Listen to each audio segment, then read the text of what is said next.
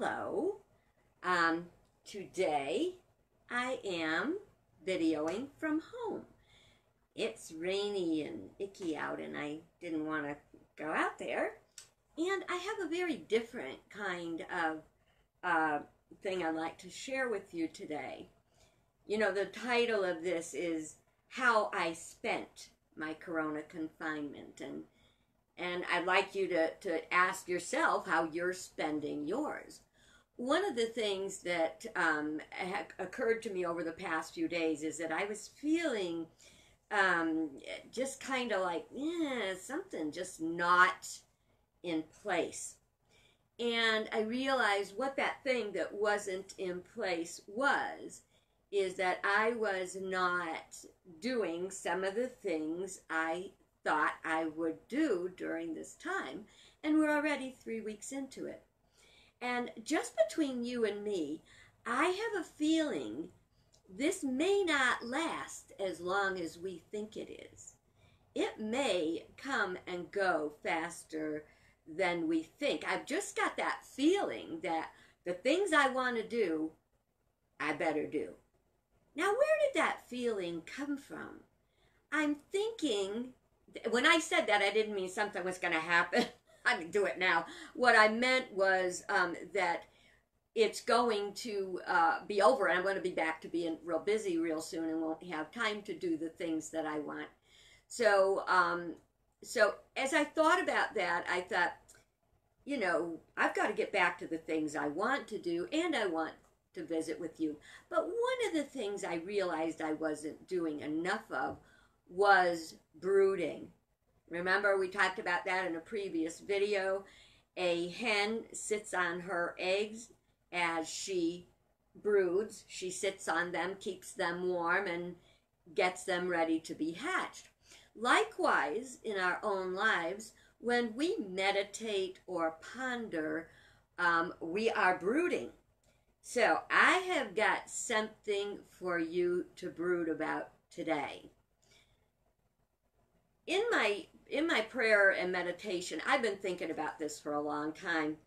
The first thing is about, you know, our climate crisis.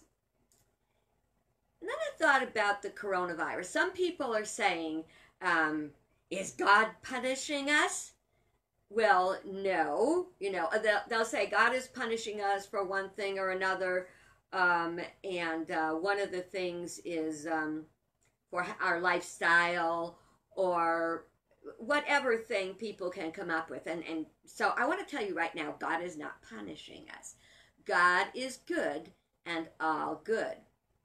And in Unity, we teach we are not punished for our sins. We are punished by our sins. So it is the things that we do, the causes we send forth, that the effects of those is what our punishment is. But the punishment is really like a grade on an exam in school. You know, like, how are you doing? Are you getting what you need to do to grow? So I'm thinking about this and pondering, and I thought about, you know, if you ask yourself, what is the nature of the virus?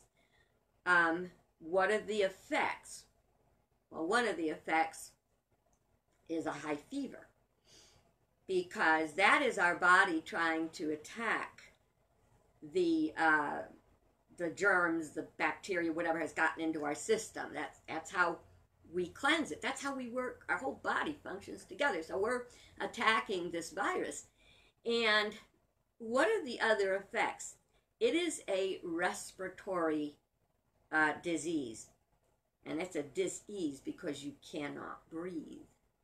And as I thought about that, I thought about our pollution problem they talked about in India. For the first time in memory, long-term memory, the skies have not been blue. Well, the skies are blue. In Paris, there was a haze a lot, you know, and it was getting foggy and polluted. The skies turned blue. And in Los Angeles, the smog was lifting. There's all these reasons why this could be working in some way as a part of natural cause. And this is where I don't want to lose you. Please don't leave me on this because I'm going to ask you to stretch your comfort zone, and I'm going to ask you to stretch your mind. You know how we've been talking about getting into higher consciousness? Well, I'm going to ask you to stretch your mind past our limited thoughts. What if, get ready, what if this virus, like many other things that work, is working together to help the earth rid itself of a parasitic infection? And if it were a parasitic infection, how would that parasite be identified? Now, I know there's a movie called Parasite. I haven't seen it, but I don't really plan to see it. But let's think about it for a minute. A parasite is an organism that lives on another organism and draws its life from that other organism. It sucks the life out of it. It gets its nutrients, but it gets its nutrients at the other's expense, you see? A parasite sucks the life out of something for itself. Then we've got the symbiote. The symbiote is an organism that, there's two organisms that work together for the good of both. There's actually this, you might have seen it in pictures, these birds. And the birds live on the hippopotamus. And they pick bugs out of its nose. Well, I know that sounds gross, but, you know, a hippopotamus has no way to get the bugs out of his nose, and I'm sure they're annoying and probably unhealthy. So it's how things work together rather than the parasite, which is one sucking the life from the other. Symbiosis is the interaction between two different organisms to the benefit of both.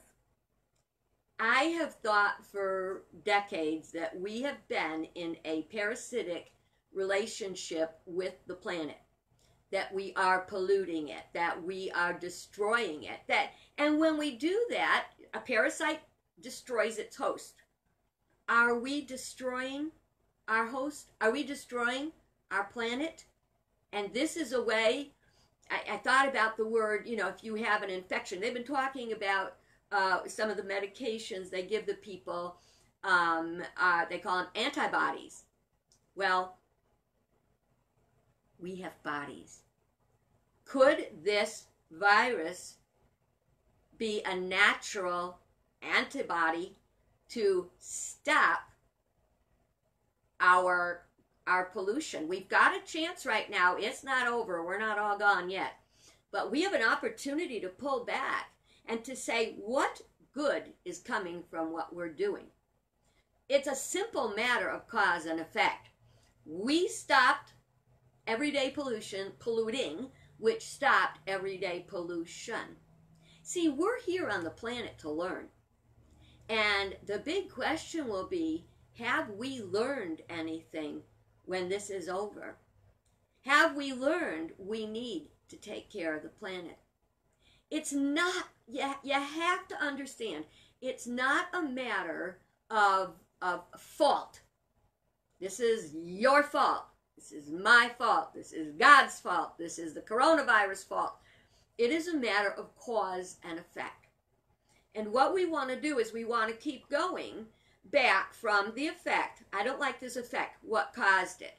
Oh, okay. So what was the effect that made that cause happen? So you go back, cause, till you get to the root cause. Now, very often we don't get there because we get to a remedy.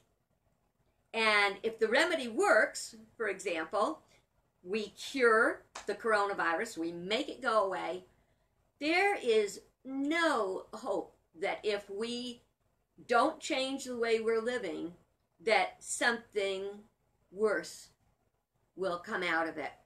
When I say worse, we call that in Unity the cosmic 2x4. So the universe gives you a bonk on the... My mother used to give us a whack on the back of our shoulder. We were doing something. She said, cut that out.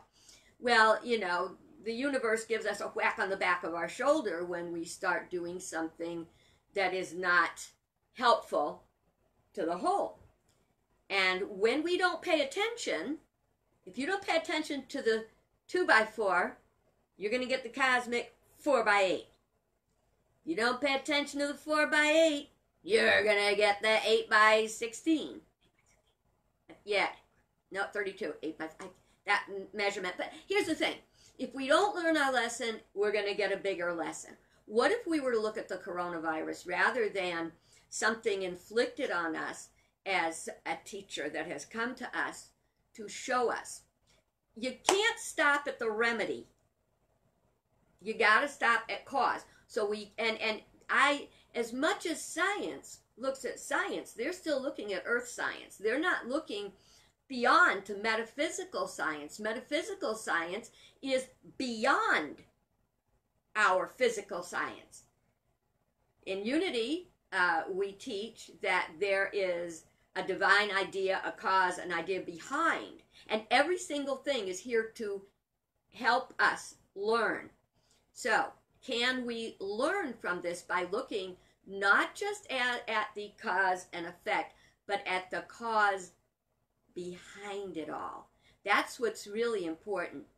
In the book Talks on Truth, Charles Fillmore talks about microorganisms.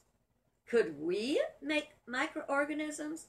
Well, let's back way, way, way up and let's look at the planet. So the planet is there in front of us, and we're like astronauts looking at it down there. And we see the pollution and we see the stuff. We are just a piece of this. We are just a piece of it. We are being a very harmful piece of it, but we are a piece of it. We are not focused on the fact that the earth is our source of food and fresh air, everything that's good. But instead, we've turned away from taking care of and having a symbiotic relationship with the planet to having a parasitical relationship with the planet. So, what are we going to do? Yes, what we are going to do is we have an opportunity now to ponder, as we've talked before, think about things, and realize, come to realize is to make real, that there is a cause beyond our visible, knowable science. We have to get up to quantum physics to understand that this virus that came did not come out of nowhere. Everything has a purpose.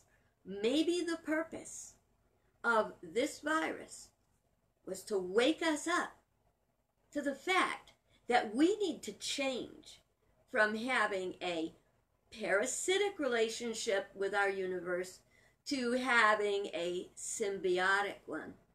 I was in 6th grade when I first heard about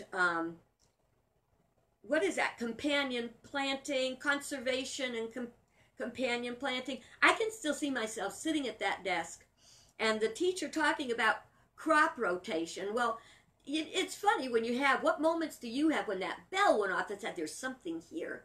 That the farmers have to make sure they rotate their crops to keep the, well, somehow we stopped looking at that as the way it was, blessing the earth, letting the earth work, let the plants grow with other plants that they work well with. I always remembered, plant your corns and pumpkins together, because the vine of the pumpkin strengthens actually the stalk of corn. They do well together. They prevent bugs from each other. Marigolds in your garden prevents bugs. There's so many things when you live with nature instead of as a symbiote rather than as a parasite. The more we started to drain our land and strain our land and look for it for the buck. Look for it for the buck. The other thing, how often Have you heard about, I remember pictures that haunt me to this day, oranges being dumped. They were dumped on the beach, and they were dumped there in order because they had a bumper crop and they wanted to keep the prices up. This is not uncommon. But maybe 20 years ago, I read about how thousands of calves were killed to keep the price of beef up. It's insane. So, what a wonderful project to think about. Let's not call it a problem. Let's call it a project. We want to use this time to brood, to hatch wonderful thoughts about how we can come out of this better. Learn from the virus. Keep learning about the cause. Go back till we get to sometimes the fact that, hello, we are the cause. But if we realize the cause and we're having an effect from a cause we sent forth, duh, all you have to know about is that you're a part of it in order to change it. Isn't that exciting? We can change this. We so can. So I invite you to take time to think about it. Look back to the cause. This is not a conspiracy theory. This is a theory. A theory is something that is ours to prove. So what about thinking about that? What about seeing? Can you prove that? The earth is breathing. Things are happening every day that are wonderful. Let us ponder that. Let us brood on that. Let us hatch some great thoughts, because nobody is unlimited. On that note, you have a great day, and think on this, and may God bless you good. Stay home, wash your hands, stay safe and healthy. I'm thinking of you.